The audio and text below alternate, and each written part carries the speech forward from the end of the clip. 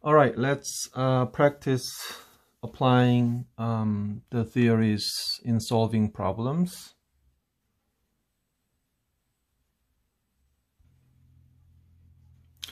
Let's say they're asking you to find out the hybridization type and the geometry of oxygen and nitrogen of the following compounds in their most stable structure. There are a couple points. In order to solve the problem, you have to answer the question, right? So you make sure you provide the answer for hybridization for oxygen and nitrogen, not carbon or anything else. Then you have to also mention the geometry, not necessarily always intuitive, but geometry of not the whole molecule, but around the oxygen and the nitrogen. And most importantly, not the structure given, but in their most stable structure, unless the given structure is the most stable structure. Therefore, this question is asking you to know how you figure out the hybridization, and also the difference between just shape and arrangement of the electrons. Then whether you know the stability of possible structures, such as resonance structures. You can choose the best contributor or minor contributor, and so on. Especially if the question is giving you a hint like resonance, then you must try drawing all the resonance possible, then compare their stability or the basicity to find the most stable form to work out, to figure out hybridization type and geometry of the oxygen and the nitrogen, not other atoms.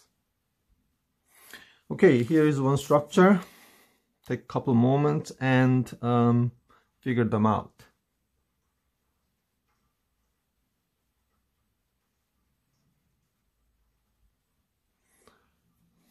And on the formal test, it is extremely important to show everything in the appropriate manner. So when you show the resonance structures, you need to use correct arrow. And also, in order to figure out hybridization type, it's always essential to show all relevant lone pairs. So I found one resonance structure here, and I can see the second one being more stable, and it is a major contributor. That's because electron densities are on the more electronegative oxygen rather than carbon, that is not attracting electron and stabilizing as much as oxygen. So in the given structure, you choose. The oxygen has 1, 2, 3, 4 pairs of electrons to be put in the hybridized orbital. As a second shell element, you can use from the stable orbital 2s, then 3 p's, and you already have 4 encounter to be mixed, so that's enough. So sp3 hybridization for oxygen, so you put it there. Then you talk about geometry. Oxygen has 4 electrons in the tetrahedral arrangement, but that's not the geometry. Geometry is only encountering the atoms, something that we can measure with the X-ray or alpha particles or something like that. So you have oxygen connected to only carbon. So it is a linear structure, right? So linear. There is no nitrogen, so that's it. And I'm not gonna waste my time on other atoms because the questions are specifically asking that. And if you attempt to answer something that's not asked, it is not a good impression. Okay, here is the second molecule. Take a look and figure it out. So here, with a negative charge on the carbon, you have 3 bonds. So that's 3 electrons of carbon its own. So to be negative, you need to put 2 more electrons. Then that makes total of 8 electrons. So it's okay for second shell. And then you have 5 its own electron, 1, 2, 3 and the 4 with the 2 bonds of hydrogens. Then 5th one with the carbon, so negative charge.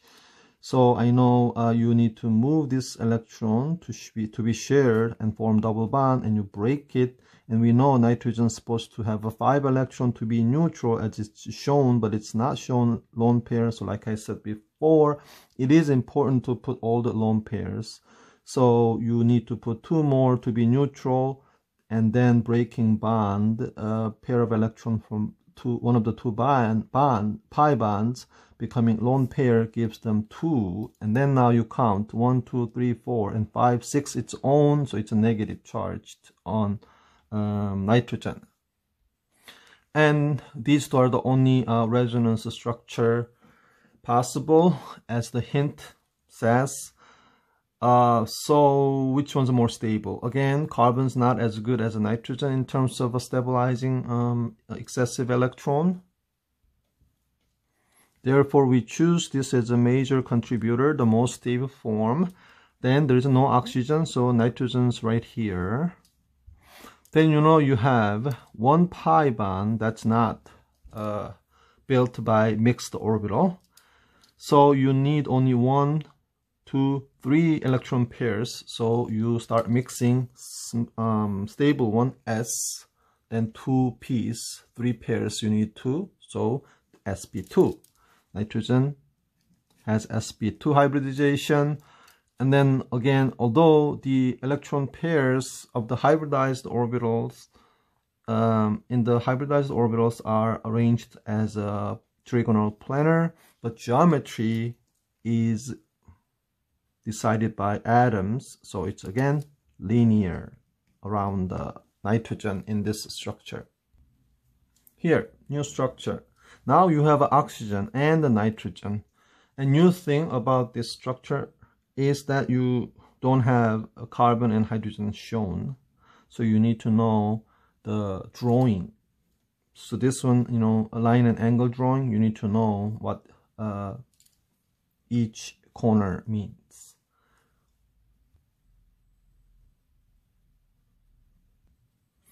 Okay, this would be my answer if I take the exam. I would try my best to show my answer most logically in most succinct, clear way to the grader. At the same time, I'm gonna try to show everything that's relevant. So here first I put the lone pairs on the oxygen and nitrogen in the neutral state. Then I notice right away that there are 2 ways of moving electron towards the positive attractive charge, since the lone pair and the pi electrons are negatively charged and attracted to be more stable. So I try to move the lone pair of oxygen, number 1. Then I show the resonance of number 1 by this arrow number 1. Then I get this. Then when I move this one, and I would get the resonance coming also from nitrogen, then I would get this one. Then this one is also, you know, possible using this one. If nitrogen lone pair try to resonate, eventually come back to that. Then also you can think of one more resonance. There we are. So I moved the pi electron to the electronegative nitrogen with a positive charge. So you got this one. And I could come up with a few more if you try to give a negative charge on the carbon, but I would like to ignore them. That's highly unstable contributors. So the golden rule here is that you need to share electron as much as you can. So this lone pair unshared electrons not as stable as the shared ones. So those 2 are the more stable ones right away, you can tell. And out of these two, which one's more stable? The difference is this lone pair sits on the nitrogen, and you have a lone pair instead of shared, it's on the oxygen. So when you share same number of electron pairs in the pi system, which is better, having lone pair on the nitrogen or on the more electron negative oxygen? So obviously this one's more stable. Then you can say oxygen has 4 pairs of electron to be placed in the hybridized orbital. So you say sp3. Then the nitrogen has 1 pi bond using unshared electron. Using the unhybridized p orbital to form. So you need only 3 pairs of electron in the hybridized orbitals, 3 of them. So sp2 for the nitrogen. Notice that I'm not using the easy ways of figuring out. Sometimes doesn't work, like single bond, only single bond, sp3, double bond, sp2, triple bond, sp, or 2 double bonds on the same carbon, sp, like the one in the previous example. I don't do that because it doesn't work sometimes.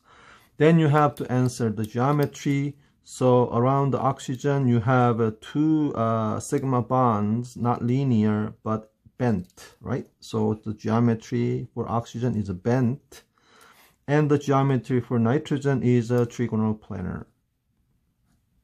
If you look at the atoms around nitrogen.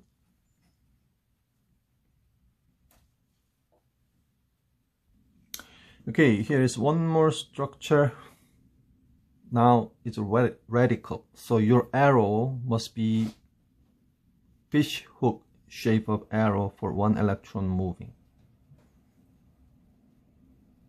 So let me show you how the arrow works, right? Normally when you draw arrow starts from the negative ion, because those are the electron actually initiating. They feel unstable, so they want to go to the attractive place, which is a positively charged place. For radical, bonds are again stable one. Unstable ones are the radical, so it's always better thinking of the radical moving first, and then taking one of the neighboring electron. It could be pi, it could be sigma bond as well. Here. And the other one now must go to the other atom. Although you got the same stability resonance contributor, you have to show your thinking process. So if you omit this thinking process, you may not get the full credit because you don't do things that you are supposed to do. There is a certain protocol you need to follow no matter how the situation looks not emergency, right? If you are emergency responder, you would not skip anything. So same thing for science. You will have to do everything that's required, and you need to go through thinking process. You practice the protocol using simple molecule, but when you have a more complex molecule, which is the usual case in the later organic chemistry, it's always beneficial to go through the thinking process, and you are getting used to it. You are building habit of thinking the protocols. So here is how I would put answer if I'm taking this test. So I'm saying this is the same stability. I will state it. Then I'll say oxygen here is sp2, oxygen there. You can say sp2 or sp3, but I will say both, showing my professor that I know that. With the 2 pairs, this radical can be placed in p orbital, or it could be placed in the hybridized orbital. The energy difference is really depending on the neighboring groups, but this question is not asking that, so we don't want to think too much. So overthinking is time wasting. Therefore, I'm gonna put both. Then that's only because both can be answers. Okay, then I'm gonna say both oxygens are linear. Yep. Let's say these are given. The following nucleophiles react with this strong nucleophile BF3, electrophile BF3. Show the very first arrow for mechanism. So then just show the first arrow. Again, please not put anything more than that's asked. Then you're not answering the question. And worst case, what if you make a mistake there? Therefore, please try to just answer the question as fast as possible, as clear as possible, and leave out anything not essential that would be redundant. So the question's already stating that these are electron acceptor, electrophiles. These are the nucleophiles. So you don't have to show arrow coming from acid to the base, right? So on the nucleophilic molecule, find the electron pair that's going to be acting as a nucleophile. So the first one here, you have electronegative atom oxygen. So you're going to be finding two lone pairs. Then thinking about lone pair versus the pi bond, which is a more stable pi bond. So the one that's reacting would be lone pair, the most unstable one. So arrow starts from the lone pair and given to the molecule here. But when you look at the molecule, trigonoplanar with the sp2 hybridization, and there's no double bond, but it's sp2. And there's a one empty orbital, p orbital, for boron. And the fluorine is the most electronegative, as you know, partially negative. Then boron must be partially positive. So the electron will be attracted to the boron. So the very first arrow, that's it. Here, nothing is negative.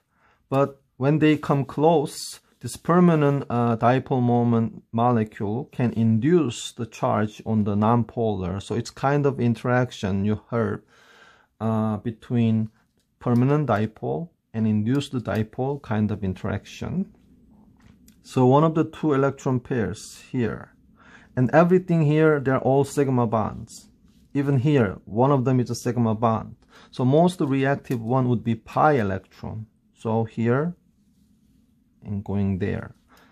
Then if I'm writing my answer, obviously I'm gonna put this and here pi. So as you can see, I tried when I was an undergrad student to show everything that's essential, everything that can strengthen my answer, everything that clarifies, or especially when professor don't know what you're trying to say easily, or you don't know what he or she really wants. So I'll try my best to put answer as much as I can. And if I have time left, I'll come back and try to put more. Then again, this molecule is a nucleophile, so I'm looking for negative. If there is none, then I'm looking for most unstable one. But here you have one of the electronegative nitrogen, lone pair, partially negative. Now it's a permanent dipole and interacting with a permanent dipole. Arrow going straight to the boron from nitrogen lone pair. Not from the negative sign, not from the symbol of nitrogen, but from the lone pair. So let's practice on drawings. This question, they will give you Newman projection. Then you have to convert to the line angle drawing with the wedge and dash.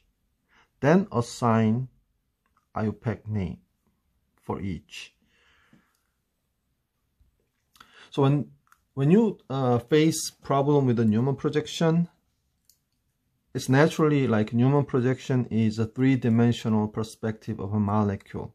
So you should not attempt to draw it plain two-dimensional drawing methods. And especially if the professor gave you wedge and dash. Wedge and dash is for three-dimensional. So this means the intention of the professor is to see whether you can translate three-dimensional information given in the Newman projection without being changed on the new drawing. Also, when they say line angle drawing, they don't want you to use carbon and hydrogen symbol there. If you do, according to this rule, you are wrong. And if professor give you hint, like don't show carbon, hydrogen, that person is being extremely nice. Also, when you assign IUPAC name, students do forget about isomerism, cis, trans, RS, and especially when you have a wedge and dash and Newman projection, right? You have to be extremely careful not to change the stereochemistry, or whether you know some compound is a chiral molecule or not. Just having some wedge and dash doesn't mean the molecule has RS absolute configuration.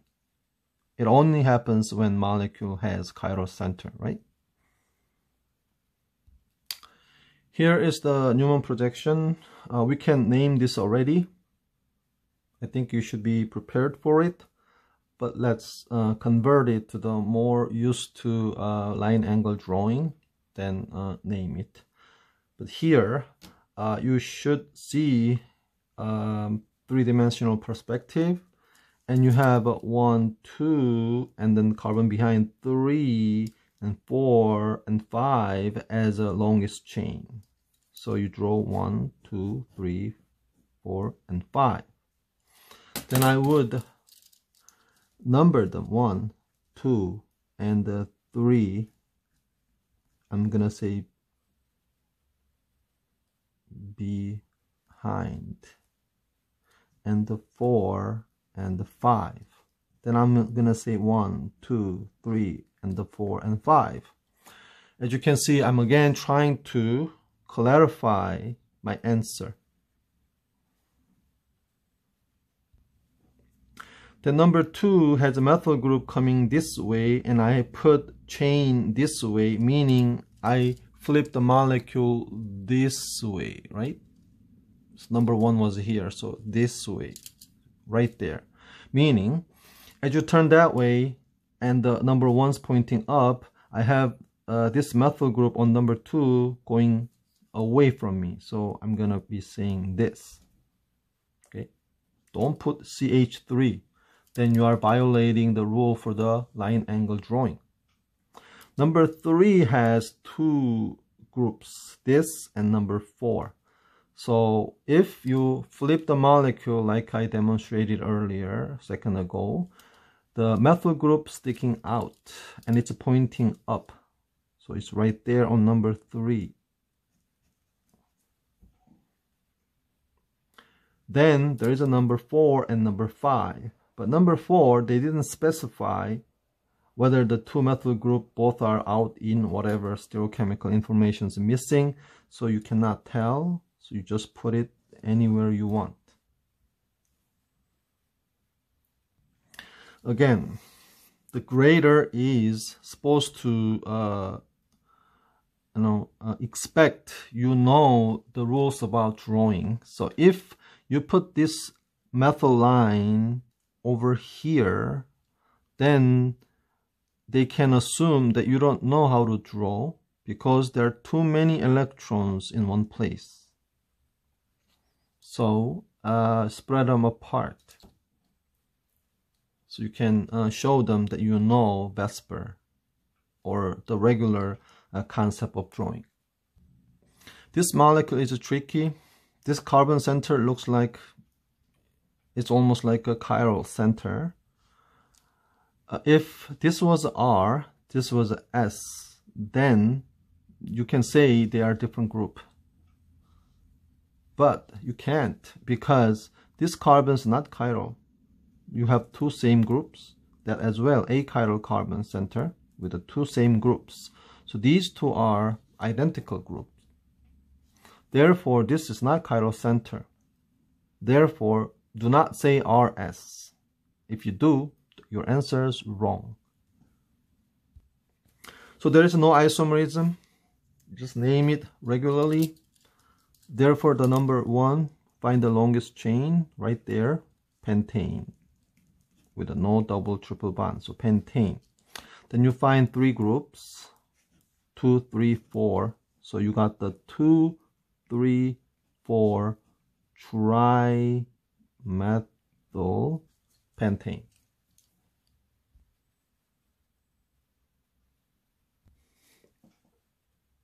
Here, it's pretty simple molecule. I think this is a giveaway point. You have 2 carbons here with just hydrogen, nothing special, and you have 2 more there. So this is just a butane. But when you say butane, butane can have many isomers, right? So make sure you say this is the normal straight chain isomer, N-butane. Here is the other interesting molecule with the ring structure. And I hope you notice that you have 1, 2, 3, and then behind 4, 5, and 6 connected. It's a cyclohexane. And then this CH2 is pointing down and these are pointing up, while these two and those two are straight from your perspective. So it is a chair form. And you should practice enough to see this in the 3-dimensional, that the BR is actually on the axial. And CH3 is equatorial, but this hydrogen is also equatorial. And the difference is this equatorial is pointing down 1, this is pointing up 1. And this axial is also pointing up axial, while these hydrogens are pointing down axial. And also you have to be careful when you translate it into the line angle drawing, that bromine and the methyl groups are in the 1, 2, 3 relationship, and the bromine to the carbon, you are going counterclockwise. Okay, so do not lose that information or change it. So I'm gonna be quickly numbering the relevant carbons. I'm not gonna do over more than that's necessary. And then I try to draw cyclohexane chair form as close as possible to this. So I basically tilted this molecule a little bit this way. So the 2 goes here, 1 goes there, 3 comes out of the paper a little bit. Then bromines going up in the axial. And then on the number 3, methyls going equatorial, like this. Don't put CH3, you're wrong. Don't put hydrogen, you're wrong. Don't just draw a line and leave it. You meant hydrogen, but if you just leave a line like this, you meant methyl group. Those are all considered wrong answer. And you find the longest chain to name them, name it, and you have a cyclohexane 6-carbon ring. Yes, it's true that when you have a 7 carbon on the chain, then you can consider the chain as a main chain with a 7 carbon rather than 6. But for the ring structure, you can do the other way around. You can give a priority to the ring. But anyway, for cyclohexane, right now, that's a main chain. So you know it is a cyclohexane, the mother chain. No double triple bond, so hexane. Then when you give numbering, I gave already a number because I'm used to, and you will be doing same, right? Methyl groups and the bromine, they are both considered as substituents in the naming. Bromine is not really considered as a special functional group that you give a priority to. Then you can be either like 1, 2, 3 or 1, 2, 3. Then why do I give a number 1 for the bromine? The rule is the prioritized one gets lowest possible number. But I just said bromine is just one of the group. Yeah, but bromine starts with the B, but this group starts with the M. So this gets a priority. Therefore, you say 1 bromo dash 2 methyl. When you put them in one line, put them together. But when you have to split, give a hyphen. Just like the grammar, English grammar, right? Your English professor, when you write big thesis about how to save the world or something, they will still deduct point for the grammar or typo. And why wouldn't the scientists do? Scientific rules are more strict in a way. Jokingly, they're inhumane. So if you miss out the hyphens, especially between number and the letter, the answer is wrong. So be careful. Those are little things, but it might cost you some critical couple points. All right, then isomerism. Do you have any chiral centers? Of course, 1, 2. Then this one, try what you got, and here as well.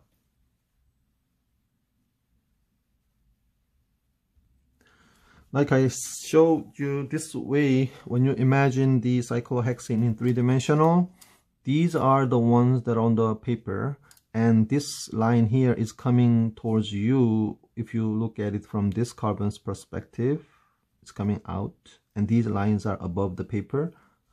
So here it is, CH2, and the hydrogens here. So you have to stay here above all these three to have number 4, the hydrogen, away from you. So your perspective is looking at it from the top and to the molecule on the paper. So over the paper to the paper. That's how you look at it, because hydrogen's away from you that way.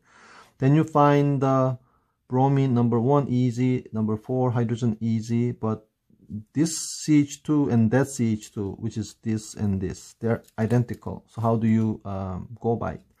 Well, you go next, right? So next of this is here, and next of that is here, and you have a winner. This one has 2 carbon on this carbon and the 1 hydrogen, but that one has 1 carbon and 2 hydrogen. So this carbon wins. So your number 2 is here, number 3 is there. You connect, it's going counterclock, so it is S. And if you try this one without taking it out, see, you can do it. You have hydrogen to be here and looking up. That's the right perspective.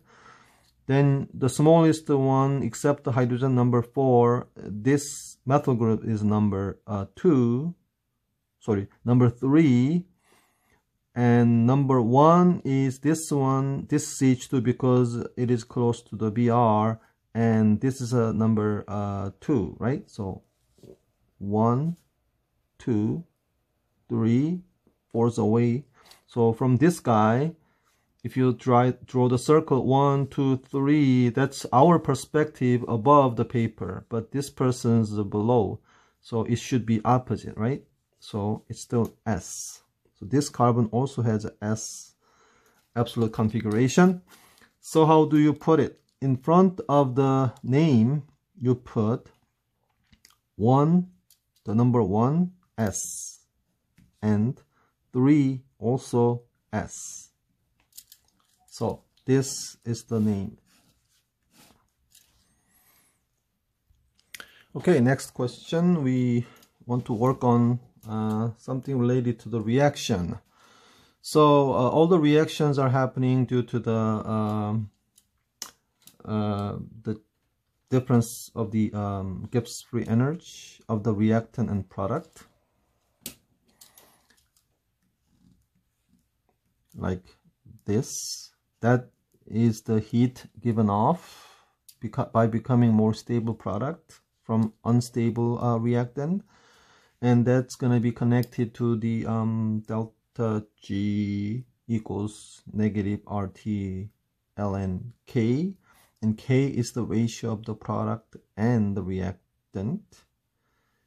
So the more negative heat, negative in Gibbs free energy, the more product you form. That is the thermodynamic perspective of reaction. But this question is asking you about transitional state structure. So transitional state is here that you have to go through to become a product. So you need some energy to break the current bond, and then overcoming some steric hindrance. Then as you go to the product, if the product that's forming is more stable, it's going to be rapidly drop the energy and get stabilized. If the one that you are trying to form gradually getting electron or breaking bond or forming bond at the same time, it happened to be less stable, then you are going up in the energy, so you require a lot more energy. So that much is going to be your activation energy, and activation energy is proportional in a function to the reaction rate, so kinetically affecting. So the kinetic is controlled by the transitional state structure and their energy. So it's somehow related to Hammond postulate here. So this question is asking you about transitional state structure, not whether the transition state is early transition or late transition. I mean, it is a part of it, but it asks structure. So you have to be also careful with the 3D structure. If it's exothermic like this, yeah, transition state comes early and you get the reactant-like structure. But if it's an endothermic process, then the transitional state structure should be closer to that of the the product, and it comes late, so late transition, and you have to break more bond. So here what's happening is CH3, right, reacting with the CCl2, but that's not appropriate on the test, especially after you learn three-dimensional. That's not proper. You have to show this way, but this way it's not easy to show because all the bonds are on the plane, and the p orbital that's holding radical will be coming out of the paper into the paper. How would you show that? That's not good as well. So this should be already something you've been practicing. It's always better showing an imaginary piece of paper, so we can imagine how this is located in the space. Then on that you show hydrogen, hydrogen, hydrogen. And if you're worried that what if a professor don't understand, you can tell this is a trigonal planar,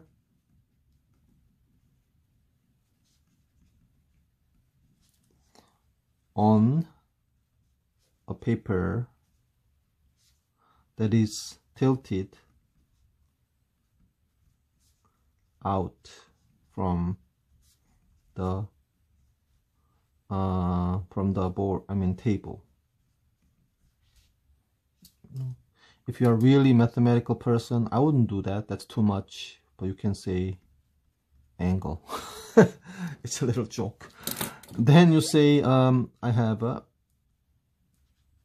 p orbital now parallel to the paper, right? And you have a radical right there. That's the reactant. Then as you take electron from the sigma bond, you are breaking this bond and you're forming this radical, using this radical, and forming this bond.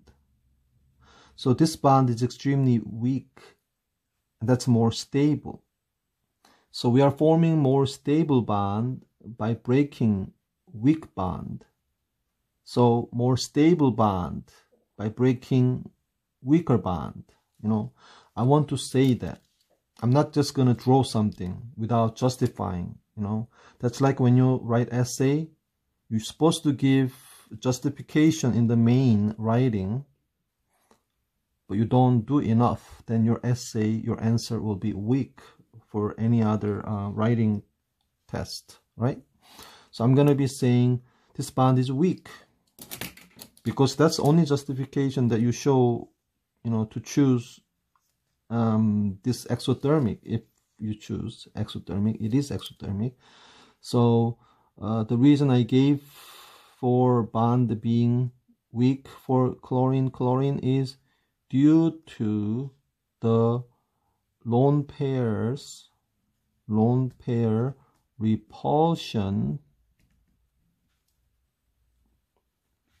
or you can even say weak bond. Okay, then you show the reaction CH3Cl radical on the chlorine, then more stable bond. Thus, so this was something I used to explain to you about general idea of the thermodynamics and kinetics, right? But ignore this. On your answer sheet, you'll say thus.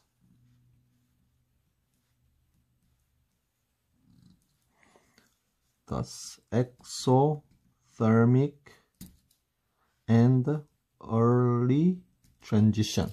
So you don't leave out anything.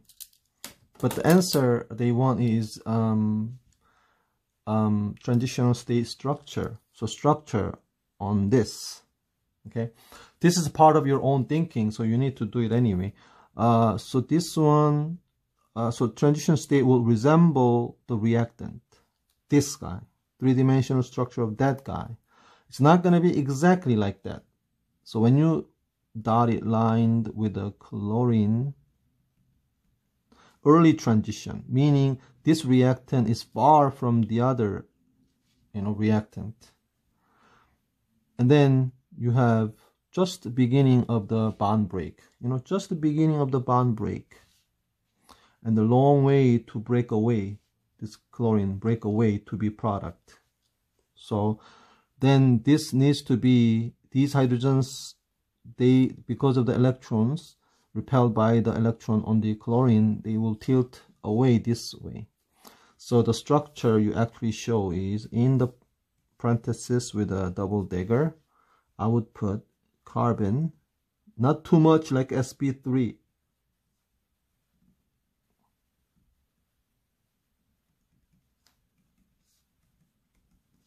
Slight bending.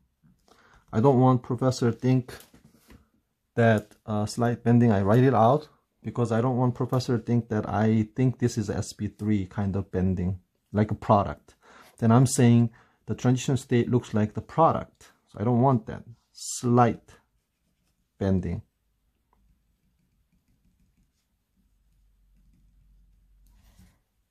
Okay.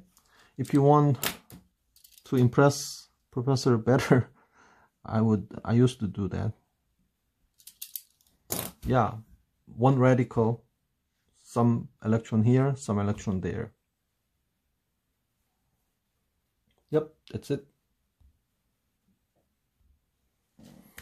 Okay, this is a good exercise for actual reaction, because there are 4 types of reactions, and you need to know by looking at the reactants or the products, you should be able to figure out what the type of the reaction might be.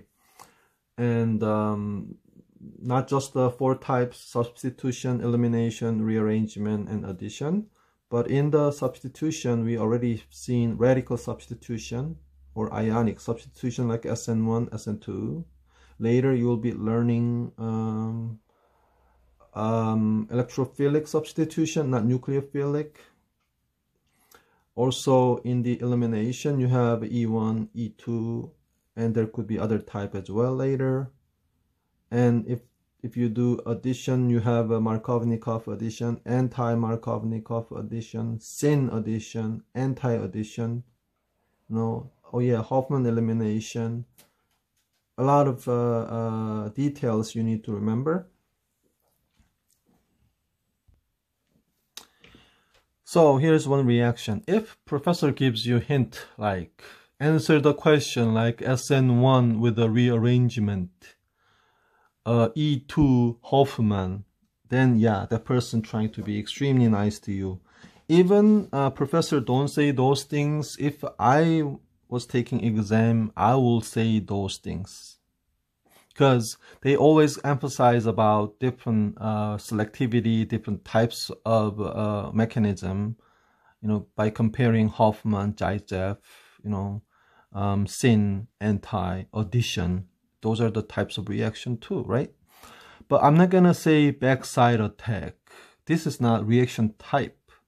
It's the feature of mechanism. So this is also a giveaway, simple reaction. You have a small base, very strong. Already, you know, this is bimolecular because it's a strong base. And then small here, small there. So you can attack carbon. Therefore, this is a SN2. You don't have to say inversion or those things. They're not mechanism. So SN2. They didn't ask you to show a product and they don't want a product. They don't want mechanism. They just want type of reaction. Again, this is the typical situation. You have two reactants given. And I think only problem for some people with the weak structural perspective would be this compound. It's not shown the stereochemistry around this carbon, but you can draw it this way for your own thinking. So, you know, carbon has chlorine on it, carbon on it, so two bonds are made, and you can see these things. Two methyls cannot be on the chlorine, so it must be on this carbon. So I put all those three methyls and the one chlorine there. So it's basically tertiary alkyl halide, very crowded for the carbon to react for substitution unless you do SN1. So E2 is fairly difficult. Here you have OK, ionic bond, very strong base you can notice, and strong base but sterically hindered substrate. So SN2 is not possible. So you do E2. Here, you also have a similar drawing, writing basically formula, chemical formula, and you have the product, no conditions. So you have to compare them and see what happened. Okay, well, when you see the double bond, you can say elimination already. But then whether it's E1 or E2, it's something you have to think about based on the reactant. So let's draw them out. So here it is. This carbon here is right there with the 1, 2, 3 methyl groups. This carbon has hydrogen and chlorine and the methyl group. I put it in a staggered form. If you see it from there, it's a staggered form to be stable. And I looked around, the alpha carbon, it's a secondary, so you can have a substitution and elimination there. Therefore, I have to look for the beta hydrogens. They're there, and those three are freely rotating. So if you want Hoffman, you can do it. But here, I look for the hydrogen. There are none. So you know, I don't have to put hydrogen and the chlorine as anti. So this is fine drawing. Even when you translate for reaction, right? As you can see, you need to consider things for given situation and put it by recognizing potential situations. But we said earlier this is an elimination already, so double bond is formed here. But difference is the carbon has only 2 and the 2, but there you have a 3 and the 1, so you know one of the carbon moved. So E2 normally doesn't have a rearrangement, right? So it must be E1. Let's take a couple seconds to confirm E1. If it's E1, you may have some weak base. They don't show you, but you know, if they do, they must have. So you lose the leaving group by heating. Secondary carbocation, shift. The anti-1 shift the best anyway, so shift. Then that makes 2, and then 2 methyl group over here, and that makes the tertiary carbocation.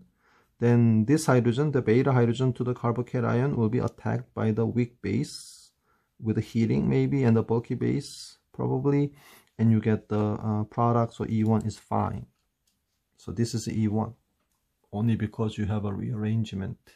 But please notice, I would, if I'm taking exam, it doesn't take more than 10 seconds to double check.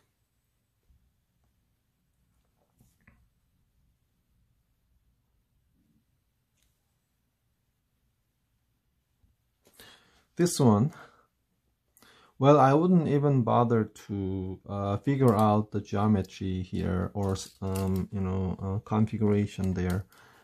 As you go through, you have the carbon with 2 methyl groups, missing 1. Here, 2 attachments, missing 1. So there must be double bond there, and it's gone. And you had 2 methyl groups on that carbon. Now you have additional hydrogen, and the other carbon had a 1 hydrogen, but now 2 hydrogen. So it's so obvious that you had H2 added. Maybe they used some catalyst, whatever it is, we don't care. So this must be addition. So you should say addition, but Sn addition, because you heard about anti-addition of hydrogen, right? So you want to make sure Sn addition is your answer. Okay, now third type of problems. The hint given now is like absent of the reactant. No reactant shown. There's only this base shown and the product. But whatever the situation is, you cannot miss the fact that you have these 3 carbons with a triple bond found in the product. This is awfully like this negative carbon attacked on something and kick out the leaving group, and you remain there. That's replacement. And the replacement done by the negative charge, so it's a strong base. So it wouldn't be SN1, it should be SN2. So like we said, oh, this is attacking group, and that is the target with the leaving group. So target with the leaving group. If they specify the stereochemistry like this or something, then you have to think about what stereochemistry you're gonna put. However, with this exact cyclopropane, you don't have to worry about, you know, sticking out or going in with a dashed line, because the molecule is symmetrical. It's not even chiral molecule. Okay, if you have other attachment here, then you have to worry about how would you design the stereochemistry, knowing SN2 gives you inversion of configuration, so you have to give opposite configuration here than there, but it's not the case here. So this question is relatively easy. The problem for some of you is like a typical nucleophiles are the one with the oxygen and nitrogen, but it wasn't the case.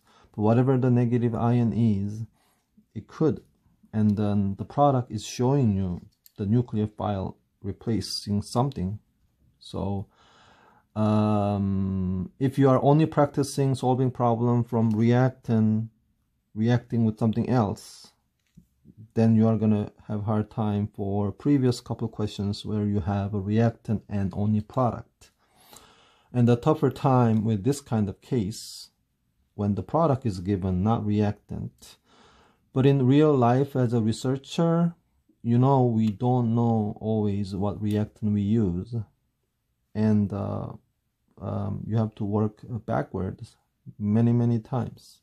So practice this type as well, please. Here's another problem. Again, it's the third type. So you have a well mixed three types of problems. You have product again, and you have an isopropanol. Isopropanol is like this, rubbing alcohol. And do you see them? Yes, right there. So if you know this is sitting on the product, this is either addition or substitution. But for addition of alcohol, you need H plus as a catalyst to break double bond. But you don't have, they're not giving you in the condition.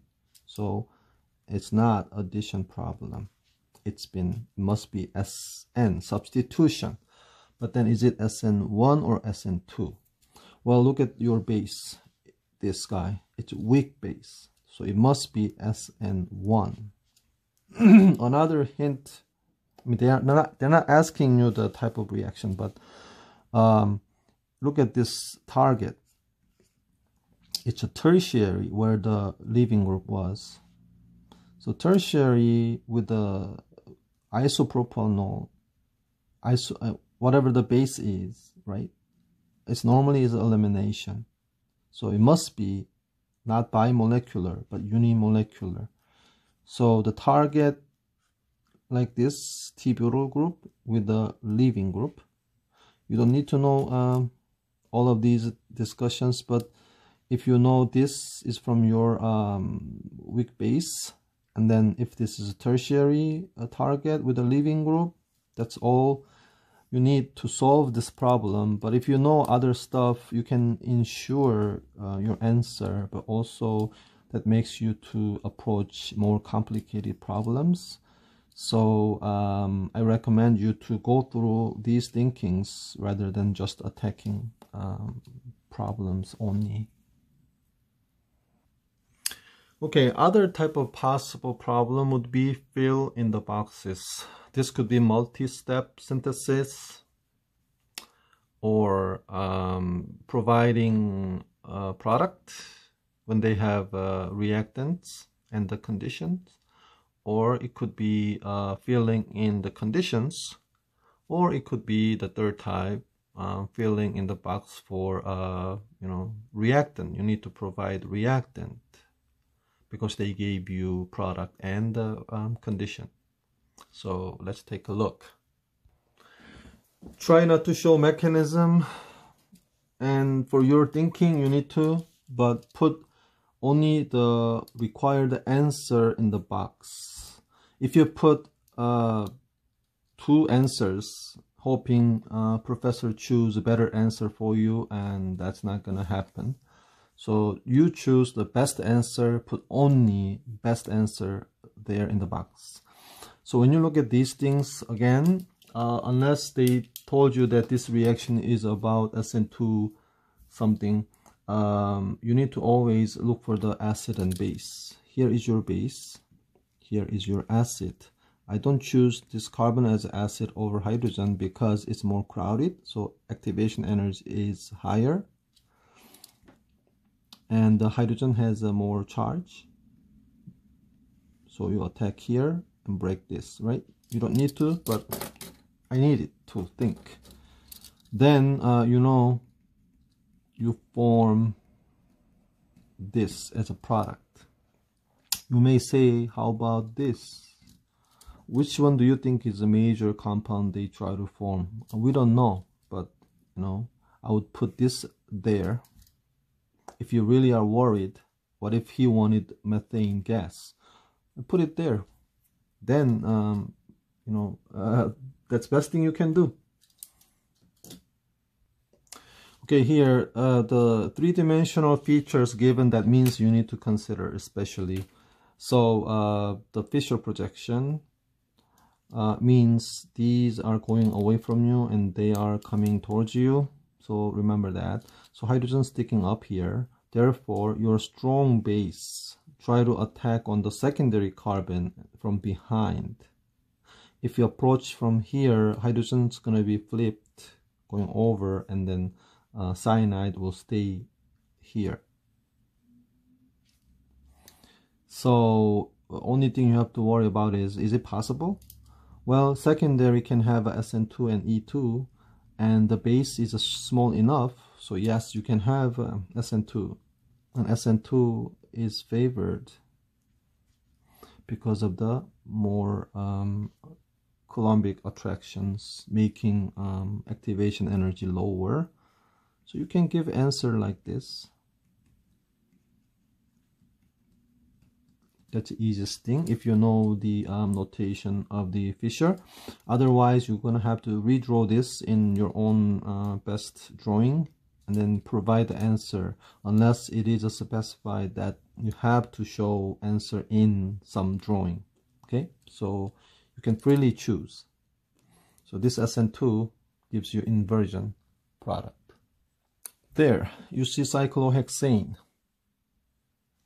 From the previous lessons, you know, cyclohexane, it changes the conformation dramatically, depends on the groups on it, right?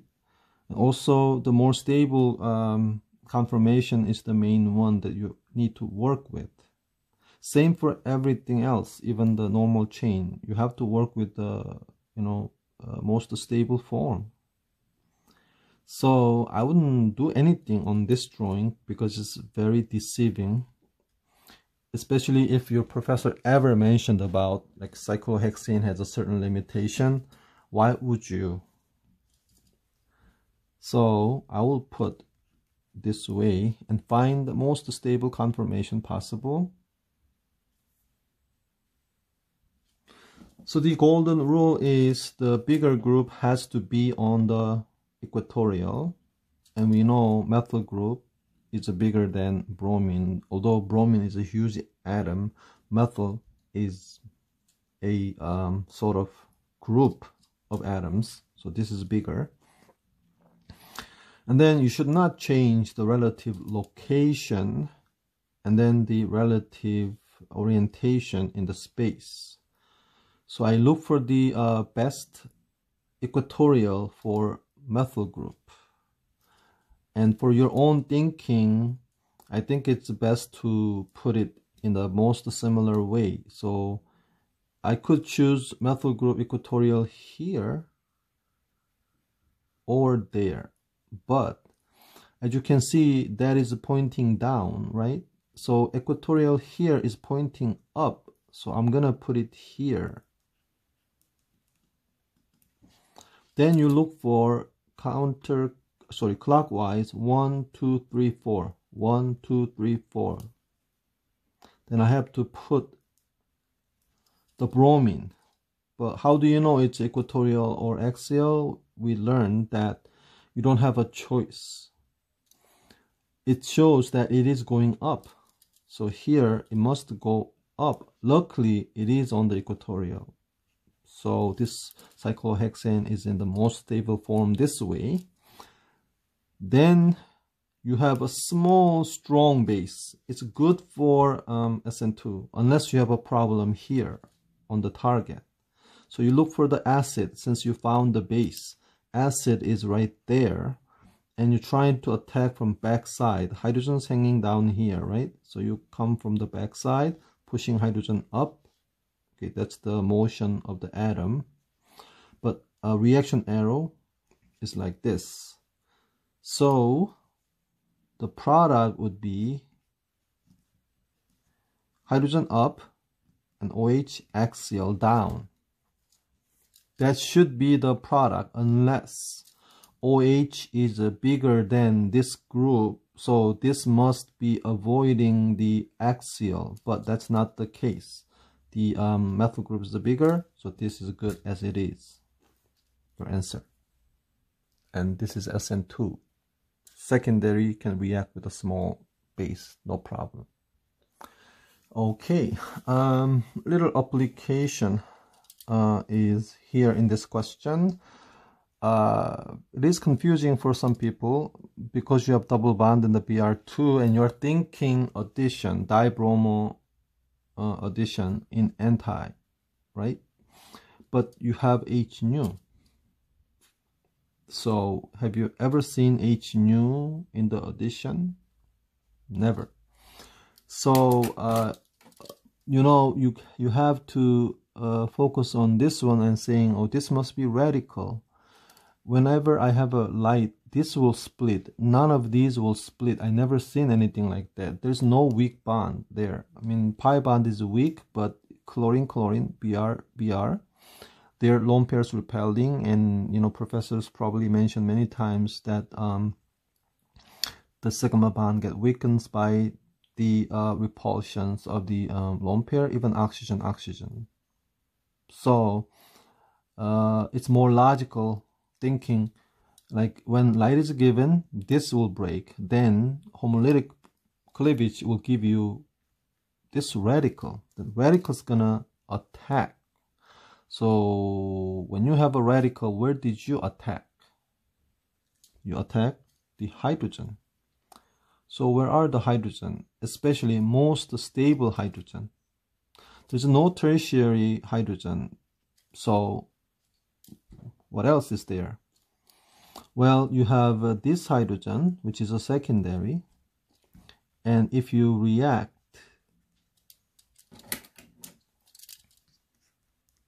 okay, don't forget the reaction arrow. I mean, this question is not asking, but if you have to, if you are showing mechanism, you have to show carbon radical. This is the first propagation step. And then this radical in the second propagation step react with the Br2. So the Br2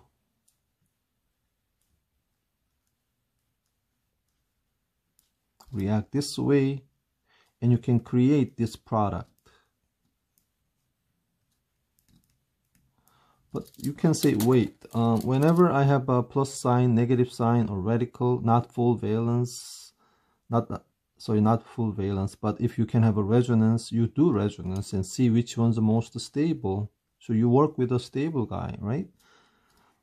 So here, can I have a resonance? Let's follow red for resonance. 1, 2, like a double bond. This one goes to this carbon.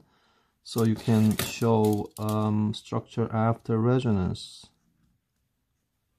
Double bond moved here, therefore the radical goes there. Yeah, so you can also form this reacting with the Br2, right? Same manner.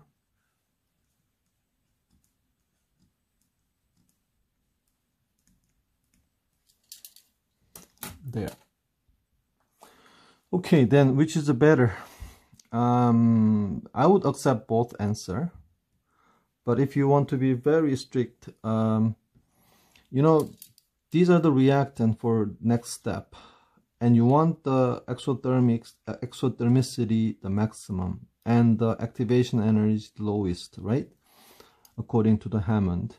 If you look at the product, this double bond has a more substitution than this. So this product is more stable. Also, if you look at the two structures in the resonance, they're together, but if you have to estimate the stability of electron on this secondary, on this primary, this is more unstable, more reactive. Therefore, this has to be, you know, better in this case. So this will be the best answer for this problem, but I would accept both. Okay, this is this problem's asking the conditions for this change. And first thing you do when you have a reactant and product, you compare the two and find out the changes. Then you find the typical conditions for typical type of reaction. Then you look for the variations if there is any, right? So you have alkyl halide, and you got the double bond, so elimination. But you notice this square ring moved. So there is a rearrangement. Together, it must be E1. If it is E1, before I double check, which I will, you know, you need a weak base. So something weak, and you want somewhat bulky. that helps. And you want some heating, I mean lots of heating for elimination. And if this is given as an answer and you run E1 mechanism and see what happens, okay? So heating breaks up the bond, the weak bond. Then you have a secondary carbocations forming. This is a wedged methyl group. As you can see there, you have a more substituted carbon, and this ring is under angle strain and ring strain. So you know this electron here, if this was a regular, let's say, if that was the regular methyl group, regular 2-methyl group, you can easily see the methyl group shifting. That's difficult sometimes because you are paying attention to those methyl groups, but if you pay attention to the electron, negative charged particle moving to the positive carbon, this electron is migrating here, this is disappearing, and you are drawing new line here, okay? Then you can see this better.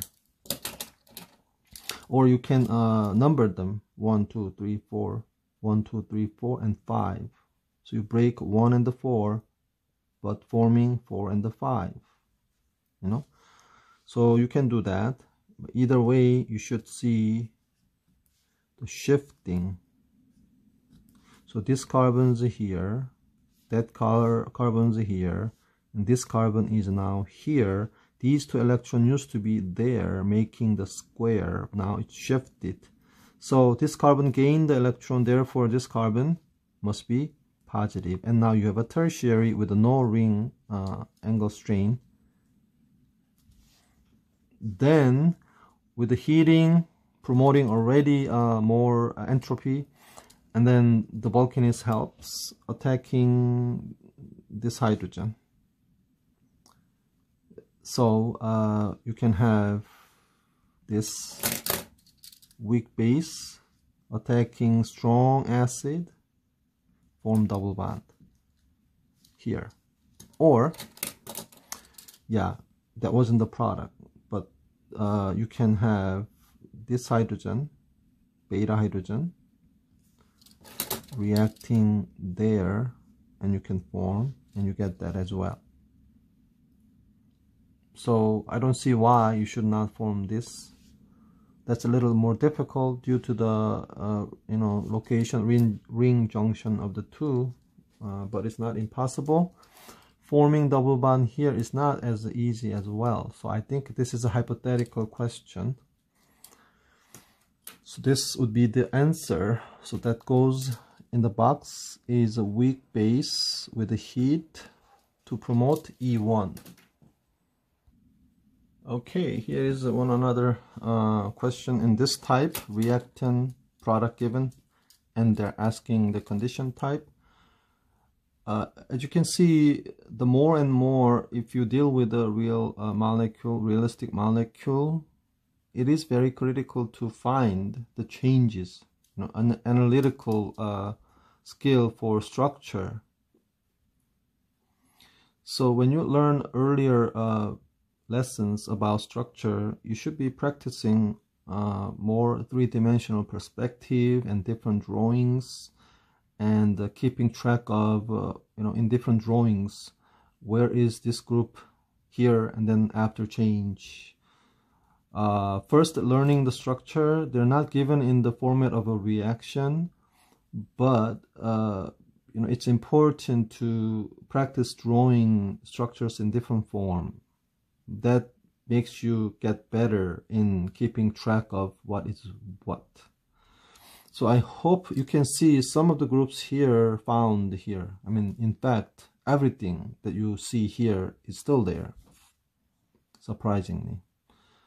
You get your attention to the oxygen, right? So oxygen's here, bound to these two, and it's here. Then you found these two methyl group nearby, and when you connect this portion over here, do you see This carbon here is number 1. I'm just randomly numbering without any rule at the moment. And this number 2 is right here with the 2 methyl groups. And somehow you broke this bond. But at the moment you break this bond, you know, oh, this is a tertiary. So I can break this bond if you make the pore leaving group O minus when you give electron, right? To oxygen positive. We've seen these reactions, so I can break it. All right, then what's connected to 2 is this carbon with the, ignore double bond. Double bond sometimes put there to deceive you guys. So ignore type of bond. Keep track of the groups. So there you have a 2-methyl group, isopropyl kind of group. So isopropyl group you see here, and this time, that makes it easy for you to notice double bond, but I'm gonna ignore the type of bond again. So this carbon must be this carbon. I'm gonna just put it 3 there, 3. Then the rest is easy, 4, 5, 6.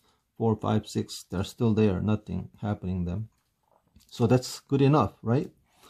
So only thing you have to notice and connect it to the type of reaction you understand and remember is, how do I connect 2 and the 3? But earlier you got the hint. When you broke the bond here, this becomes carbocation. Then the double bond always react with the electrophile because they act as a nucleophile. So this one goes to the carbocation if you form the carbocation. So the order of the changes you have to plan. First you have to break this bond. Okay, therefore in order to break this bond I need to add hydrogen. So I need H plus for sure. Having H plus, let me save some time, will make the oxygen better leaving group. And in order to break off leaving group from tertiary, you need heating. So you heat it up. So let me save some time again. There you go. Tertiary carbocation inside, intramolecularly. You have a base, you have an acid. So there. Then this is a situation, right? If you have a double bond, and you have a H plus or any electrophile, an electron comes to the electrophile from the double bond, and where does the electrophiles go? It's going somewhere to give a positive charge on the other carbon of double bond, which is more substituted or having resonance. Even when it's less substituted with the resonance, you choose that, right? Here you don't have a choice for other resonance, so you choose to put these things there so you can put the carbocation on the tertiary, meaning this carbocation goes here. That's the case. So okay, let me save some time. There you have number 1 and the 2s, then the 3, right? Connected now. Then this number 4, this guy, we never labeled it, but let's put it 4 there with the 2 methyl groups. And this is now tertiary, so very stable. Oh, something is wrong here. Sorry, the tertiary is on the number 4. Yep, I'm in the rush. This video is too long, so I start making mistake. Anyway, so the carbocations here, and you have one step left. The carbocation forming double bond. This is a E1, right? So you need a base. You are already heating up, so you need to add a base somewhat bulky. You want tubular alcohol, that's fine. So big weak base. Upon heating, look for beta hydrogen to give you Zaitsev product, obviously.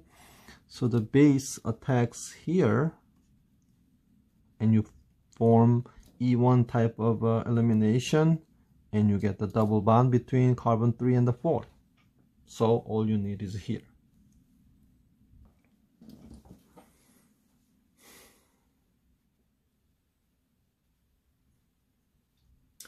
For this question, this is a physical organic chemistry question. You have to propose a mechanism that works for both of them, but they should explain the opposite regiochemistry. There's nothing else. Everything's the same. You have only HBRs, no peroxide, nothing. Okay, same for both reactions, but it gives bromine. The first reaction, bromine on the more substituted of the double bond carbons, and the second reaction gives the bromine on the less substituted carbon. Only difference you notice is here you have a sulfur and there you have a CH2. So you need to really think about the difference. Carbon has 2 hydrogens and 2 carbon bonds. Sulfur has 2 bonds and they have 2 lone pairs. So it's important to always know the Lewis structure. Looks like they care about the regio selectivity, but they don't care about stereoisomers, the way they drew, product. So they are focusing on regio. Why they choose this carbon, not the other carbon. Not about, R or S, or taking from top or bottom. Nothing like that. So let's start. Obviously, the double bonds, both cases, are acting as a base because you have a strong acid actually. Depends on solvent, but H is completely dissociated, right? In water especially. But I don't think this can be run in the water. But anyway, so this will happen in both cases. Therefore, I'm gonna show this mechanism first here.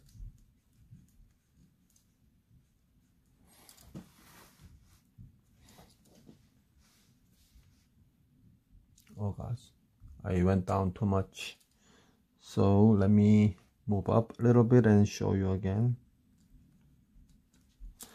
So when you have double bond attacking hydrogen, hydrogen will certainly choose this carbon and give a more stable carbocation, right? This one. Not this one, not the other one.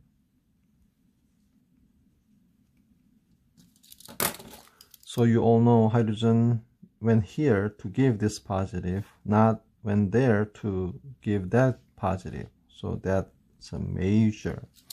The question is about mechanism. So I'm gonna show Professor this, that I am more carefully examining the possible isomers.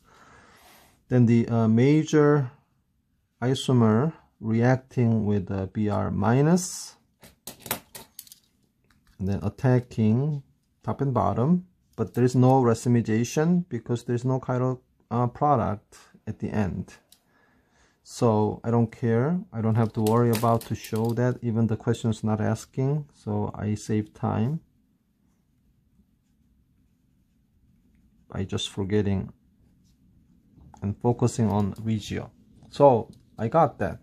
Okay, so the major gave you major, because I have to explain, right? I have to explain. Just showing mechanism wouldn't do it. Here I do this. See what happens.